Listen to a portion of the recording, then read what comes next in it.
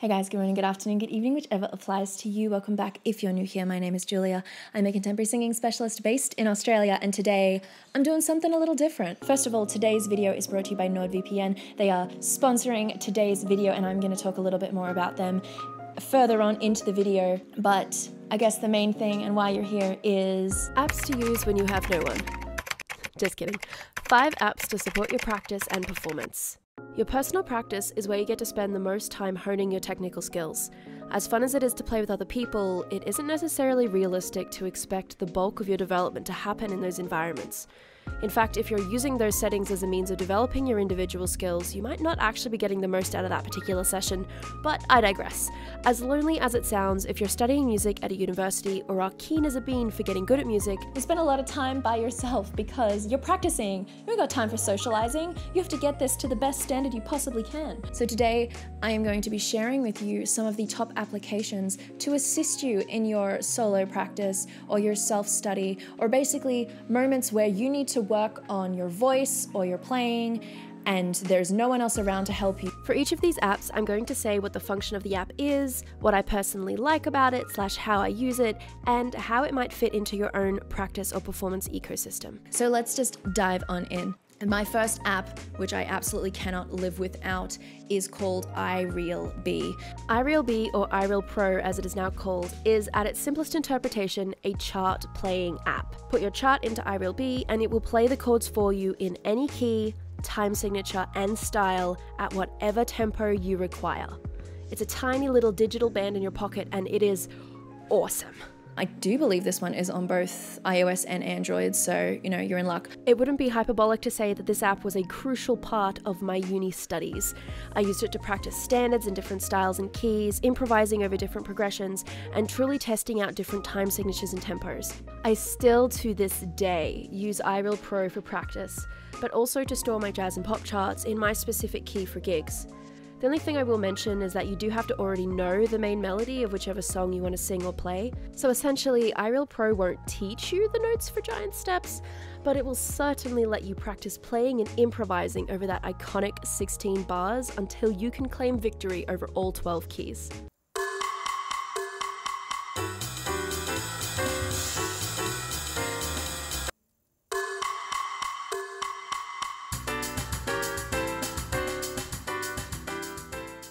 Now you might be thinking you have to input all of these charts yourself, and iReal Pro has the functionality where you absolutely can create a chart from scratch.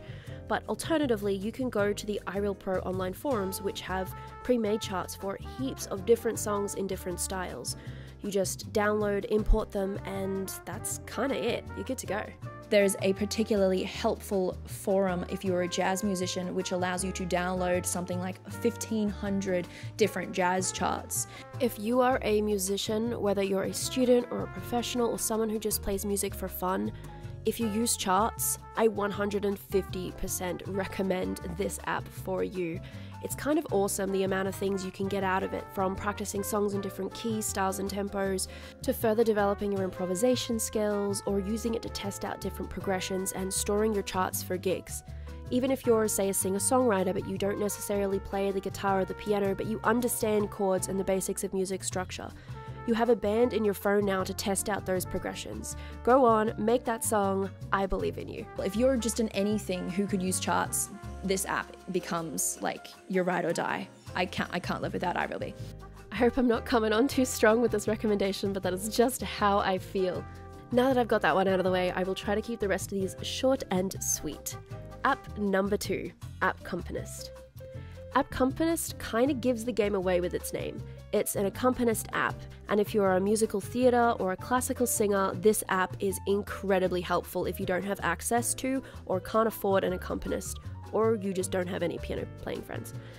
It has professional recordings of the melody and accompaniment for solo, musical theatre and classical repertoire. It doesn't have every single song. I've noticed for musical theatre in particular, it only has soloist numbers, so if you need to practice an ensemble number, it might not be in there, but it also has vocal exercises, and the subscription for it is fairly reasonable if you factor in just how expensive an accompanist can be. Unlike iReal Pro, this app includes the song melody. Appcompanist allows you to play the melody, putting the volume up on the melody or taking the melody completely away. over the accompanying piano music. So it's just piano. It's not like a fully fledged backing track with everything in it, but it's absolutely perfect if you are a singer who is studying classical or studying musical theatre and you want to be able to learn lots of repertoire, but you don't necessarily play the piano or have access to someone who's able to spend the time figuring out keys, slowing things down, or really going over the same part repeatedly till you have it. Appcompanist is similar to iReal Pro in that regard because you can in fact change the key and the tempo. And sure, you could definitely learn a lot of these songs from listening to other artists who have recorded it, but let's say their particular key doesn't work for you. You need it down a semitone and then you'd be sweet. You can make that change easily in this app. Even if you did play the piano, there might be some music that is simply too difficult to play and sing to the best of your ability on both instruments. For myself personally, an example could be Sondheim. I like singing Sondheim, but playing the piano accompaniment sometimes makes my brain want to leak out my ears. My piano playing is basically glorified chord bashing, so I see Sondheim and I'm out. I can't play Sondheim. So having an app like this, which will play Sondheim, is completely awesome, and it's amazing. So if you want an accompanist in your device, Appcompanist, if you're musical theatre or classical, that is going to help you out in that area. Now a quick word on today's sponsor, NordVPN, because let's be real, I don't know about you guys, but I kind of like browsing anonymously and securely. I have a bad habit of connecting to shady Wi-Fi in cafes and airports and other less secure public locations. And I like being able to watch whatever Netflix shows I want and scoff at YouTube telling me that a video isn't available in my country. And basically, NordVPN lets me do all that. For up to 6 connections, NordVPN can double encrypt your data, won't log your internet choices, it'll even block ads for you, and will give you faster connection speeds via Nord links to their 5,200 plus servers across 59 countries. Basically, browse what you want, securely and anonymously. It's total internet freedom. And if you would like total internet freedom, use the link in the description bar below, or by using promo code JuliaNylon on their website. This deal will cover you for 2 years and gift you 1 extra month of internet protection. If you use the internet, use NordVPN to get the most out of it for a steal. And we're back. App number 3, ForScore. I shudder at how tedious and heavy life was before I made the switch to storing digital sheet music in a tablet, and my app of choice for reading this sheet music is hands down ForScore. ForScore is a brilliant sheet music app that lets you view, annotate, and share your digital sheet music. ForScore makes my life easier not just with the storage and annotation aspects, but also because it lets me bookmark. And when I'm doing vocal directing, it allows me to basically scan in a whole vocal score, and then I can bookmark each of the songs and then scribble all over each of them with layers that you can then like make invisible and turn on and off and stuff. So when I'm VDing a show or navigating pieces that are 20 plus pages long, it gives me a fast way of getting to certain sections of the score or piece. ForScore also has quite a few helpful inbuilt features such as scanning to digitize your paper music, a metronome to remind you of how bad your internal sense of time is, a tiny piano for assisting quick pitches, and a tuner. There's also a recording function, but I definitely use voice memos a lot more than ForScore when it comes to recording things. I hands down, no lie, use it every single day of my life, in particular in the studio, but also when I'm attending rehearsals or practicing all on my own. If you have to do anything with sheet music, it's just, it's great. It's awesome. I love it. And speaking of sheet music, number 4 on my apps/subscriptions that I like to use is sheetmusicdirect.com. Now, it might seem a little weird saying you can import from music notes into ForScore on the previous one and now basically bring up their competitor. The reason I love Sheet Music Direct is they have a huge range of sheet music available, but if you have their pass system, it basically gives you 50% off the cost of the sheet music. If you smash through the sheet music like I do, or you just need to find a song which will let you play the melody or just change the key, tempo, all of that stuff again, if you would like a service which will transpose the sheet music for you, then this is kind of excellent for that. Now you might be wondering, why would I use a service like Appcompanist and then a service like Sheet Music Direct? Don't they do the same thing if Sheet Music Direct can theoretically play the music for me? Yes, absolutely. You probably don't need both. I just like Appcompanist because of the variety and the fact that it's not an electronic sounding thing that's being played in the music. I just like the fact that it's a piano a little better in Appcompanist, and the fact that I can change how loud the melody is, whereas in Sheet Music Direct, you don't have quite as much functionality. The other thing is Sheet Music Direct, you can see the sheet music, it's got all the lyrics on there. Appcompanist doesn't have any sheet music in it. It's just the audio recordings and then the functions of key, tempo, backing, melody, that kind of stuff. That's the function of Appcompanist, whereas Sheet Music Direct allows you to play the whole song. So if you're learning a song or you need to transpose the key and you're not quite sure, if you have their Pass subscription, it allows you to open up any piece of sheet music without paying for it and just transpose around until you find the key that's right for you. And I've done that quite a few times when I know I haven't needed the sheet music, so no, I'm not going to pay for it, but I just need to double check what key I sing it in because I already know the song and my guitarist already has the chart. I don't need the sheet music. So being able to do that is really functional if you need to make sure you have the correct key for something, but you aren't 100% sure. Having that pass system there is great if you want to be able to purchase lots of sheet music at 50% off, and also if you want to be able to check things like key and slow things down and have a good time with that, I suppose. So sheetmusicdirect.com is a service that I use a lot. They do have an accompanying app, but you can't do the Pass subscription doesn't work as well in that particular app. It's the website that allows you to have all the functions of being able to change the key and access the sheet music without paying for it. The app itself will only let you access sheet music that you've actually paid for. So if you're buying the sheet music, it can store it for you and then play it and change key and all that jazz. But yeah, Sheet Music Direct, I use it a lot. App number 5. Earmaster and Harmonomics. No, you didn't miss here. I did just mention 2 different ear training music theory apps. They're similar, but they go about their business in different ways. I truly like both and recommend using these kinds of apps for 2 reasons. Reason number 1, you do not want to fail your oral classes if you are studying at a music university. Reason number 2, the development of your ears is a critical part of being a musician in general, but is especially important for singers. If your brain can't navigate the music, whether that be an organic or an intellectual navigation, why would your voice, which is receiving its instructions from said brain, have a snowball's chance of accurately vocalizing pitch, rhythm, dynamics, or timbre? Your singing, or ability to be musically creative, I guess, is restricted by your musical brain. I'm not saying that you have to know music theory in depth. Some of the best musicians have incredible musical brains just from exposure and feeling out the music. But whether it's through formal study or gained organically, your ears, at the very least, should be challenged and developed. The more your musical brain is exposed to, the better it will navigate that sound or musical idea in the future. And so these are the apps that I like to assist in that development. The first one is Earmaster Music Theory. This is an excellent application for learning music theory and developing your ear.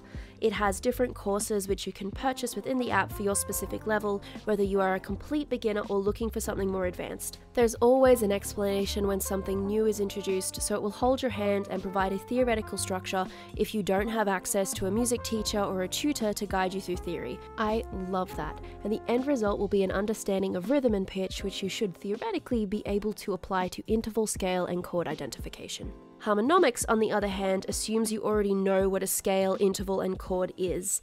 It's my favorite app for smashing as many sounds to identify into my brain as possible. While Earmaster caters perhaps to the learning component a little bit better, Harmonomics is more like running drills, so that your ears get faster and more accurate with music elements like intervals, chord progressions, scales, chords. You can get really, really complicated and also really in-depth with this kind of app, and you don't have to start it complicated. I mean, the basic settings, if you're brand new to oral training or if you're brand new to some of these sort of listening skills that you would be encouraged to develop as part of your university training or as part of your music exams if you're an independent musician or someone who's just studying music for fun. If you're new to it, you can go into the settings and always decrease the amount of things you're expected to identify so that you can sort of build up that internal memory of exactly what each of these intervals are and what each of these scales are and develop them in your own time at your own speed. So it's not the end of the world if you can't straight off the bat identify all 12 ascending intervals. Like it's really not. You can just decrease it to 2 or 3 until you're definitely sure that you can identify those 3 and then just add in an extra one and so on and so forth. One of the drawbacks of this app is definitely the fact that you can't get any feedback per se. You kind of have to be able to make sure that you can self-monitor to make sure you're being accurate. So you could always use it as like a competition with a friend and just see how many you can get right in a row, and that way you're self-checking each other. But yeah, if you've got a really unsteady ear, as in like can't tell when you're actually wrong, then this app might not be for you. But if you're someone who can identify whether something is correct or not after you've had sort of, they play it for you and you can be like, yes, that was right, or yes, that was wrong. If you can do that, then this app is great if you're wanting to further develop your oral skills and start to identify and vocalize different things. Overall, I would recommend Earmaster for absolute beginners or those wanting to know a bit more about music theory or the oral building blocks of music. And should you make your way through these programs, there is indeed a full Earmaster program for those wanting more advanced training. On the other side of that, there's Harmonomics for drilling the things you can already do and really challenging your accuracy and speed.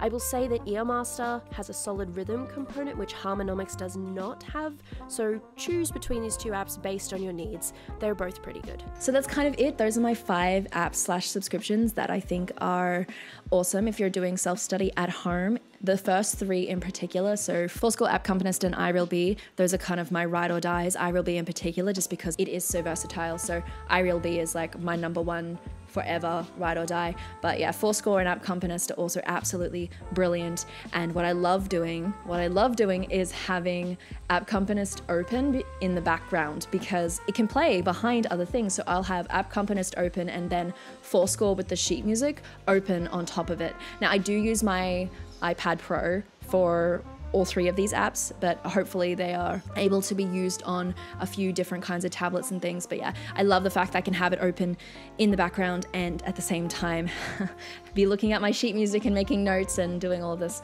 cool stuff. Anyways, that is it for me today, guys. I hope that you enjoyed that one. If you did, be sure to give it a like, click the subscribe button and the notification bell beside it for more just like this one. If there are any apps that you personally have used for your self-study or just musical development at home, leave it down in the comments below. I'd love to know what they are. Or if you've used the ones that I mentioned today, let me know, and that'd be kind of cool to hear your experience with those apps as well. Anyways, I hope you're staying safe, I hope you're staying healthy, and I will see you next time. Bye guys.